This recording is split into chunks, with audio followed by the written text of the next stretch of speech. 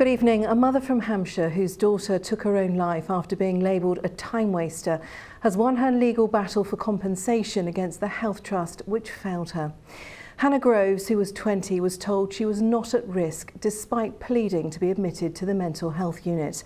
4.5 years on, her mother has been awarded £260,000 in compensation from Southern Health for the trauma she suffered in finding her daughter's body. Rachel Hepworth has the story. A Valentine's Day without Mandy Park's beloved daughter and the words they shared with each other every day. Hannah Groves was a bright and happy girl studying French at university with no history of mental illness. But in just 10 days, she went from suffering a panic attack to psychosis. Despite suicide attempts and police intervention, her cries for help were ignored. I really believe if they'd, the mental health team had taken the time, even if they hadn't listened to me, listened to other professionals, I really believe my daughter would still be alive. 3 hours after being sent home, Hannah strangled herself, her body found by her distraught mother. This was an appalling case of wholesale failings repeatedly by different practitioners on a day-by-day basis over that 10-day period when both Mandy and Hannah were frantic to get help. There's no amount of compensation that can even begin to be a gesture towards truly making good.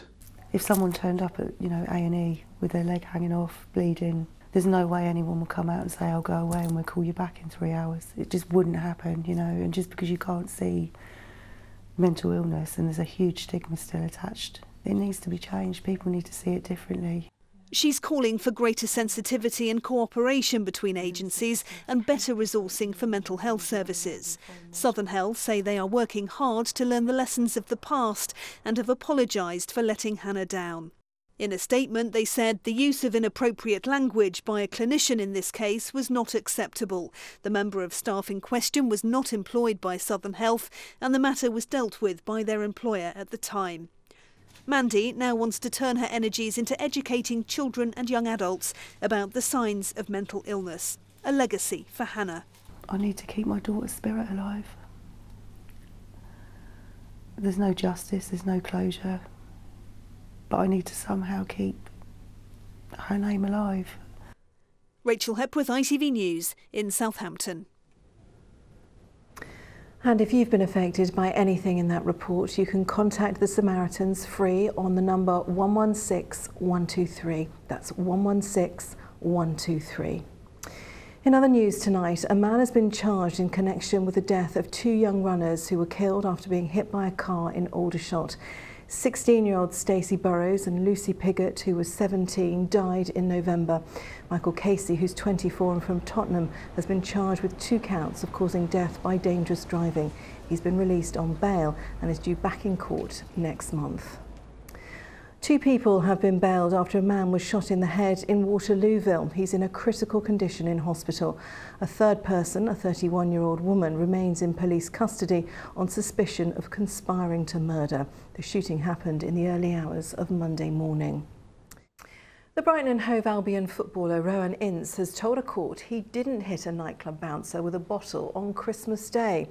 The assault allegedly took place outside the Attic nightclub in Windsor. Ince denies the charges and the case continues at Reading Crown Court. Talks have collapsed between the RMT Union and Southern Rail this evening. The 2 sides have been locked in talks in London today in a row over staffing changes. But after 3 hours, the 2 sides couldn't agree. Southern have said they're disappointed talks have broken down and the RMT say more strikes are now likely. We're very disappointed that the colleagues from the RMT have left. We had an open and constructive set of discussions. We clarified our position to them. They asked us for further clarification, which we gave them, but they felt that this didn't meet their aspirations, so they departed the talks today. Over 20,000 trains have been cancelled since this dispute started. We've reached a good agreement with colleagues in ASLEF, and today we'd hope to be able to do the same with colleagues from the RMT, but they've chosen to leave the talks today to consider their position in the light of the views that we exchanged. More industrial action is possible. We did ask the company to give us a guarantee of a second safety critical person on the train. They refused to do so. citing the deal they've done with ASLEF, the Train Drivers Union. We're hopeful that they will rethink that position, and if they do that, then it allows us to get around the table and see if we can come up with a solution to this dispute. A man has died after collapsing on Brighton seafront. Emergency services treated the 39-year-old on Kings Road before taking him to the Royal Sussex County Hospital, where he died. His death is being treated as unexplained but not suspicious. Sussex Police say they won't tolerate their staff being assaulted. There have been over 3,000 incidents since 2013, including this one in Brighton, captured on a body cam. The force says officers will now make an official report if they're assaulted, and it's not being treated as part of the job. Police are searching for these two men following a robbery in Hove. It happened at Solutions Inc. on Old Shoreham Road. They got away with 3 computers worth around £3,000. It's believed one of the suspects was carrying either a knife or a screwdriver. Now, more and more children are being diagnosed with autism. 30 years ago, it was rare, affecting around 1 in 500. But now that figure stands at 1 in every 100 children. But now parents and sufferers are receiving help from an unlikely source, as Andy Dickinson explains. For most of us, supermarket shopping can be a weekly, even a daily chore. But for adults and children with autism, it can be a nightmare. A bombardment of sights and sounds that's all too much.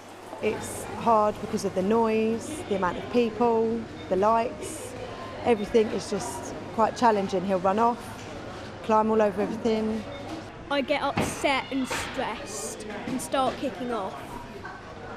It's the noise and the feelings of everything going on. Yet this particular store is trying to make a difference. It started offering a quiet hour just once a week, in which that battle of the senses is turned down. Lights are dimmed, music is switched off, maps are handed out and a special checkout opened. We really want to do anything within the community where we can. That's part of the job that we do, and this is a prime example of just small changes that make a big difference. While the benefits may be obvious, people coping with autism say they also feel less judged in an environment where they once felt shunned. I just don't feel like I'm being stared at or spoken about, so it's kind of helpful. It makes it easier for us as parents as well as for him to be able to walk with us, pick up products from the shelves, which is, we never thought we would be able to do. We've had thousands of families across the UK contact us to say, can we have this in our store, because this is what we need. We've been crying out for it for years, and to see it actually come to life and actually not be that much of a strain to Tesco's but make a huge difference to the families is a phenomenal success, I think. 75